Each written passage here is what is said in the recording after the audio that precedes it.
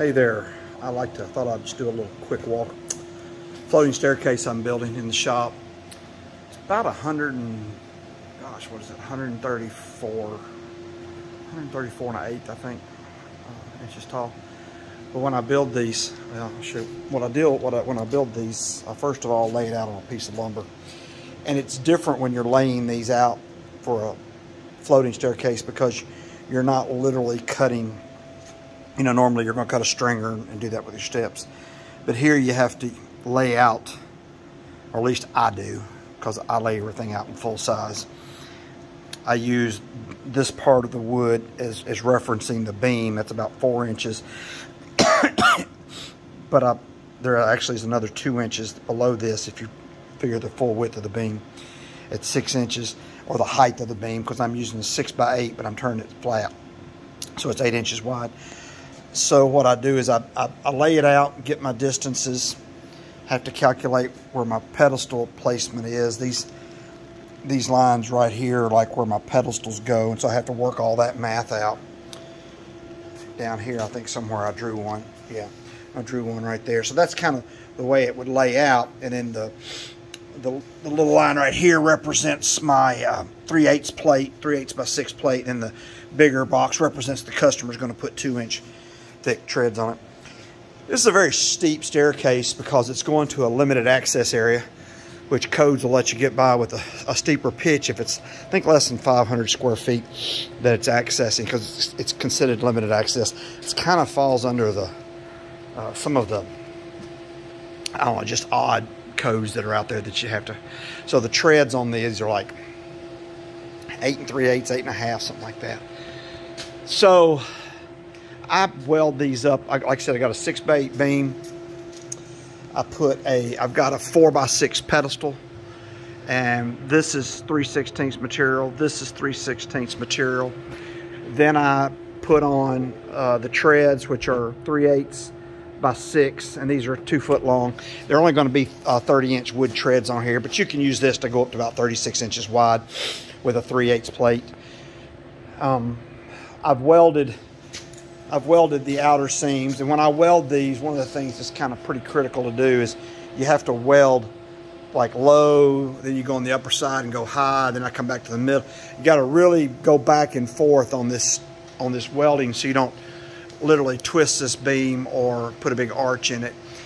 They have a tendency to arch ever so slightly just because you're putting a lot of weld down, but you can mitigate that a little bit by keeping it cool, not getting it too hot in one spot. I've still got to go in. I'm getting ready to lay it down. I've got to go in and weld the bottom weld. I don't weld all the way across the back. I'll go in there about 1 inch, 1.5 inches.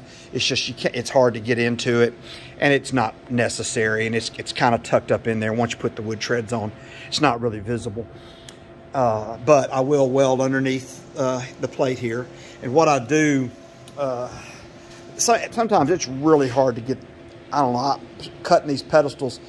You get a little variation here every now and then. So I put the pedestals on, and then when I lay the plate up there, I literally will put 2 levels. I'll put a level here, and I'll put a level over here, and I'll make sure that the tread is level this way first, then tack it, and depending on which way this needs to tilt, I'll either weld the front or the back. Sometimes, most of these I've had to lift up just a little bit on the front to get this level here. So, and that's just accuracy of saw cuts and things like that. Even though I've got a good LS saw, it's hard on my particular saw anyway. I guess if I had a lot bigger saw, my saw, I'm using an LS model 1600, which is a great saw, tremendous saw. But I'm sure if you had a double beam saw, something that came down just super straight, but sometimes sometimes these beams are a little concave. They flex a little bit. And so you have to, sometimes your saw cuts just aren't absolutely dead perfect. But they're close. I mean, they're real close. And when you put them on there, you just have to tweak a little bit, and that's fine. It doesn't affect the overall appearance or anything like that. It's just some things you have to do. Any tweaking you have to do on that, you're going to cover up with and fill in with weld. So I've got it laid out all the way. Like I said, it's a little bit, of course, that first step is short because I don't have the wood on it, but it's not a bad climb. it's just a steep climb. And what they're going to do is put, kind of put rails on there. It's almost like, it's not as steep as a ship's ladder, but it's pretty steep. So there'll be some grab rails that the customer will put on this staircase when they install. I'm not installing this. I don't have the manpower to install staircases that I build, but I can build them and get them on your trailer, and you can come pick them up. All you need is about 6 strong back guys to put one up. They're pretty heavy, but you can carry them straight in your house, and as long as you got a way to lift it up there. Once you get it up to the height, it just goes up right to where you need it to go. Throw a couple of bolts in it, it's good. And then I've got base plates. That weight is sitting on there it was just keeping it really level. I shimmed it. My concrete floor wasn't perfectly flat, so I wanted to make sure I shimmed it to get it level, and so that's why that weight just sits on there. But now I'm getting ready to do is take it down and lay it flat, and when I lay it flat, I'll weld all the other welds up in a flat position. But this makes sure all the pedestals are on. I just do it.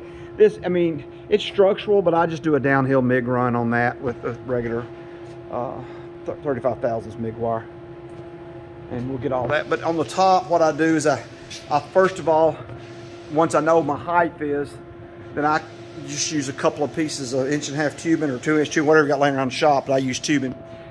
And I use the crane to lift it into place. And once I get it exactly to the height, I just pull a tape measure up there, and once I bump it into the right height, I just clamp my safeties on here, and I always put a plate at the bottom. I'm not going to be running up and down this stair. I've done staircases where I've had to climb them a lot while I'm building them, especially if they had a lot of railings and stuff with them. But sometimes I do the railings, sometimes the customer does them. So I think they may be putting some cable rails on this, so they'll probably be ordering some posts and things like that in the future. So that's kind of just wanted a little walkthrough on a floating staircase. I really like these. They look pretty cool. I've done a few of them now, and every one of them comes out a little different because the customers put different kinds of wood on them. But I love it with the 2-inch treads. When you put 2-inch wood on top of there, they just look really cool. This is going to be a natural finish. I'll wire wheel it off, wipe it all down with linseed oil. Got a little surface rust here and there, and I'll wire wheel that off. Get her all cleaned up, and just really linseed oil it is all it really needs. If it's going to be inside the house, it's not really going to be a rust issue. So just wanted to kind of show you where I was at on this. I hope to have this finished up by tomorrow. I'm getting ready to lay it down, weld some more welds today, probably weld the treads on, finish welding them on tomorrow. They're all the treads are tacked on. I've already got them in place, so they're there. They just got small tacks. Once I flip it over, I'll get those welded on good.